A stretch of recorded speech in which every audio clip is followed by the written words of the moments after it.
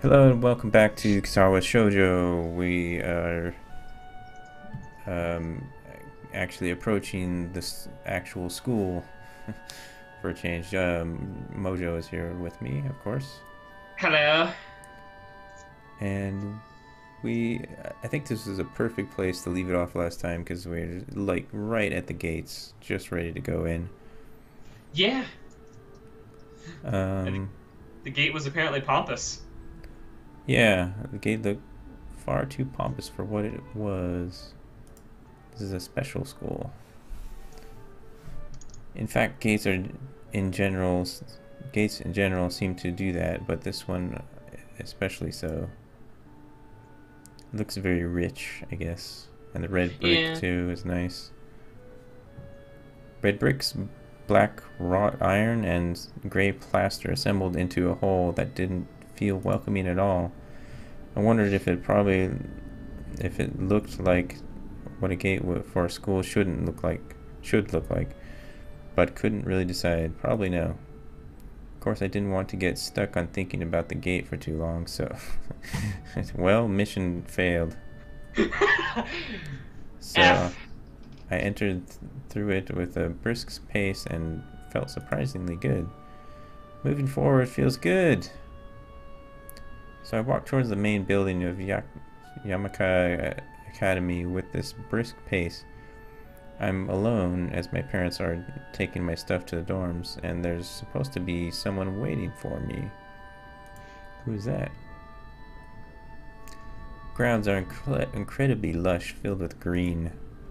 Doesn't feel like the kind of grounds a school would have, more like a park, with a clean walkway going past the trees, past trees, and the smell of fresh cut grass and all other park-like things. Words like clean and hygienic pop into my mind. It makes me shudder. Man, clean and hygienic makes you shudder? Yeah, Ugh, I can't stand things that are clean and hygienic. he's a dirty boy. Gary. I shake them off. Stay open-minded now. It's your new life. You have to take it as it comes. That's what I tell myself. A few buildings loom behind the leafy canopies, too big and too many for just a school. Everything seems off. It's different from what I thought I knew about schools. It's an uncanny valley, even though I was told this is my new school. In the back of my head, it doesn't feel like one. Mind Oh, that's head. because you're so used to a particular norm that you're just obviously this is gonna feel strange, different, and not what you're used to. Yeah, of course. I wonder if the feeling is real or caused by my expectations of a school for the disabled. Oh yeah, and he has expectations of a different kind of look to it. I guess Yeah, he was like expected to be more run down. like ramps for people that need, wheelchairs. That would That's be a it. good idea. Yeah, I don't see any ramps here. I was sitting here just like I've never noticed that before. I've played this game a couple of times and I've never noticed that there wasn't a ramp anywhere. Not one in sight. Come on, game devs. Think a little bit. Speaking of that, I don't see anyone else here. It's kind of eerie. They all died. Uh, yeah. It makes me wish there was somebody here I could anchor myself to so I could anchor myself to something tangible instead of having this feeling that I stepped into another dimension. The trees hum with the wind and the green hues flashing all around me catch my attention. It makes me think about hospitals again, how they say that the operating rooms are painted green because green is a calming color. I thought blue was a calming color. Yeah, I prefer blue over green too. I like green things, like I like trees, like I love pine trees, which good thing my house is freaking surrounded in them. But when it comes to painting a room, I hate green. Hmm, I don't know. I don't feel like one way or the other too much about it. I think I'd like blue better, probably. Blue like the Right. ocean, I guess, or the sky. Yeah. Kind of, kind of seems more calming to me. But green seems like, eh. I don't know. Mm. I mean, I'm a fan of nature and all, but Yeah. Maybe not in my room. To remind me of being surrounded by trees. Don't want to go camping in your room, Gary? No. Let's leave camping for camping. Yeah. So why am I feeling so anxious despite all this greenery? Why did they have to put ... Somebody else appearing? Nope. Only after I stand in front of the haughty main building, I surprise myself by realizing why the gate bothers me. And there's more. It was the last chance I had to turn back. Even if I had no life, I could return to it. No, you can't. But still, after entering, there was absolutely no way I could go back anymore. Feeling nervous and with realization set in my head, I opened the front door. Inside! I guess that's kind of like a ramp, right? Yeah, that looks like a ramp. And then there's... You just have to get up the steps in the beginning, or in the front of the building. Yeah. Have somebody like drag you up them. Carry you. Yeah. They should offer that service here as just like a big guy that carries people. Just stand at the bottom of the steps. Right. Tall man with bad posture noticed me as I enter. We're the only people in the lobby, so it's only logical. Wow, he looks really scruffy. You want me to do the voice, or do you want to do the voice? I've been doing the voice so far, so why don't you do some? All right. You must be Nikki. Would that be Nikki?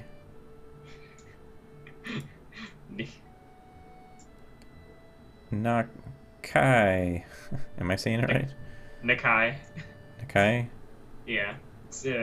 Character's name is Hisao Nakai. So you are, excellent. I'm your homeroom and science teacher. My name is Mutao. Moo like the cow? Welcome. And I believe so. We exchange a handshake that is neither firm nor sloppy, and he looks at his watch.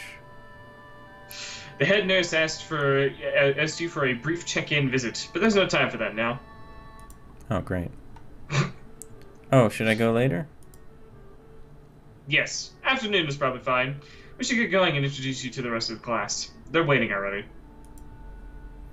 Waiting for me? I don't really like being the center of attention, but I guess it's inevitable in a situation like this. Of course, every time you're a new student somewhere,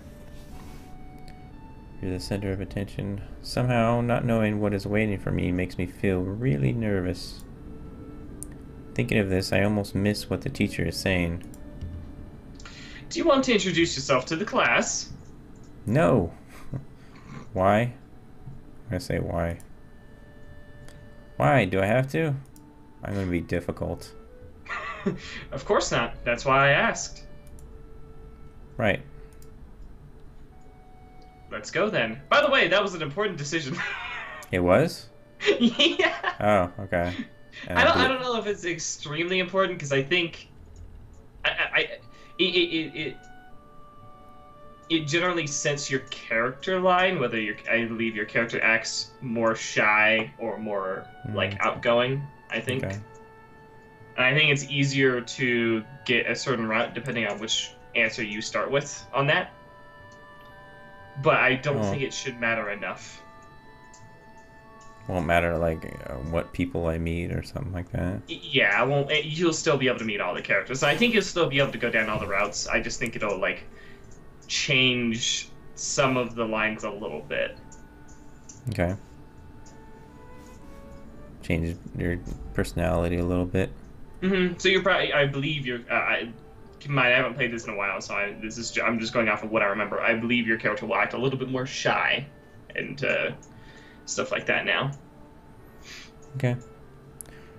My heart is pounding in my chest, and it keeps me thinking about my condition as I follow the teacher up the stairs. Third door down the third floor corridor is marked as the classroom for class 3-3. Mutao opens the door and enters.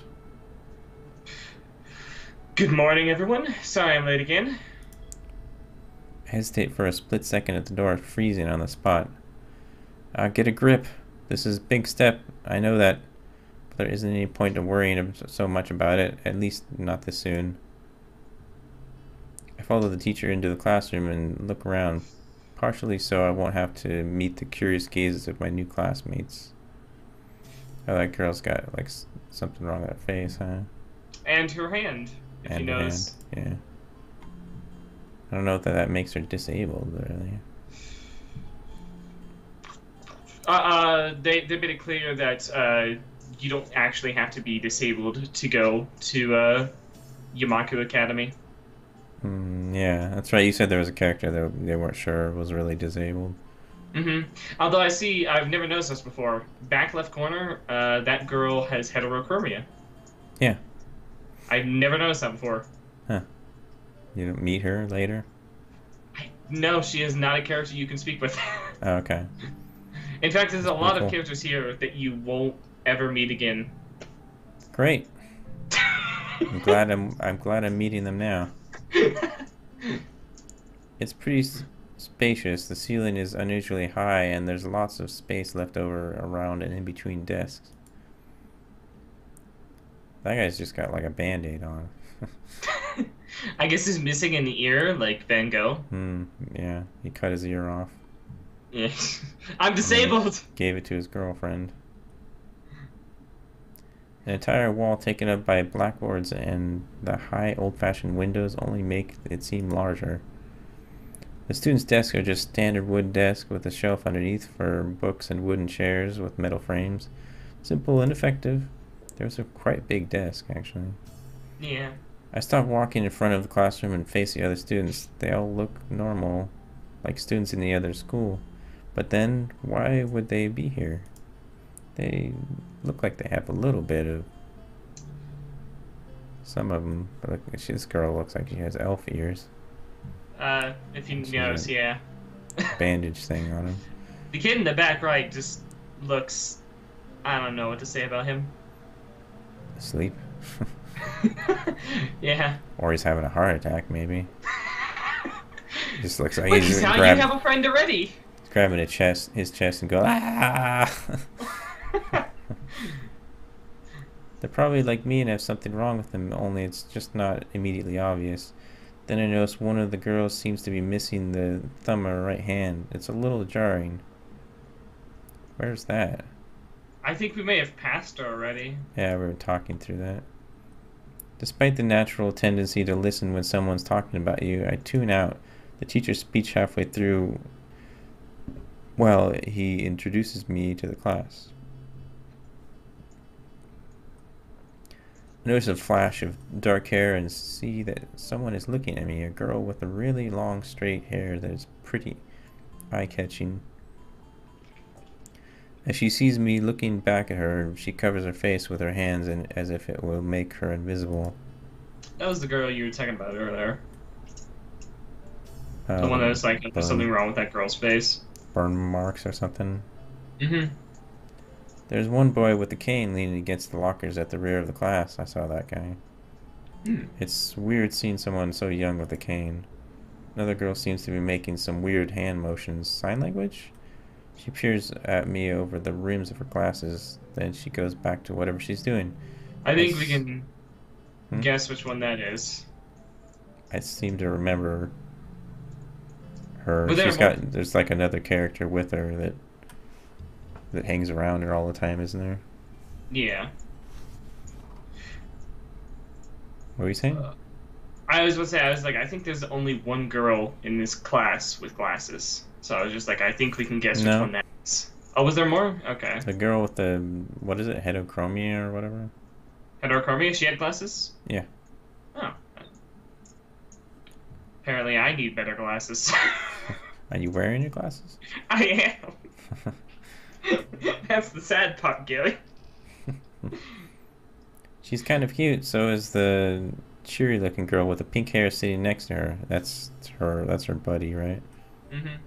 She's really hard to miss. I don't know how I didn't notice her the moment I walked in. Please welcome our newest classmate.